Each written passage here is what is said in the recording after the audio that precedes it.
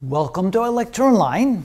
Now let's do an experiment in space. Let's have two objects, two spheres, that have additional charge on them equal to 1 coulomb. And they're connected to with a string or a rope that's 100 meters long so that they can move apart from one another 100 meters, because obviously, since they are both positively charged, they will repel one another. The question is, what is the tension on that string?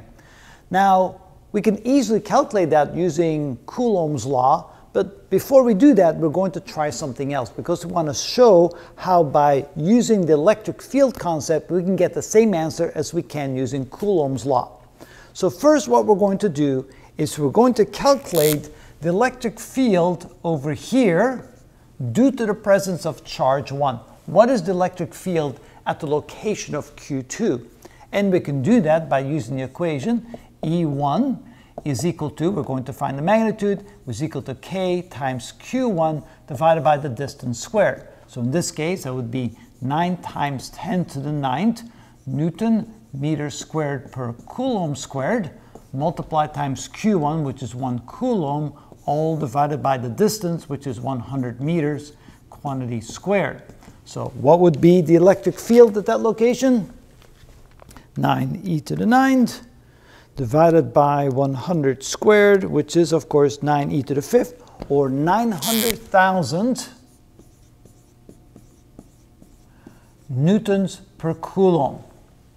So now we're going to find the force experienced by this charge by placing it inside that electric field. So now we can say that the force on Q2 is going to be equal to Q2 times the magnitude of the electric field caused by Q1.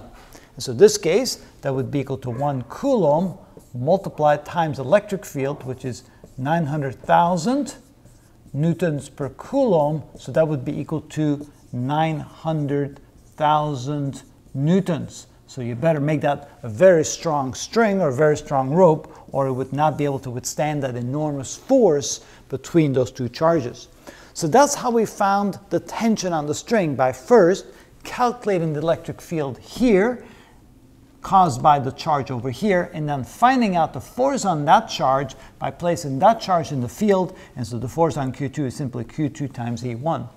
Now, how does that work if we're going to use Coulomb's law? So using Coulomb's law, we could have said that the force between the two charges is equal to K times Q1 Q2 divided by the distance between them squared.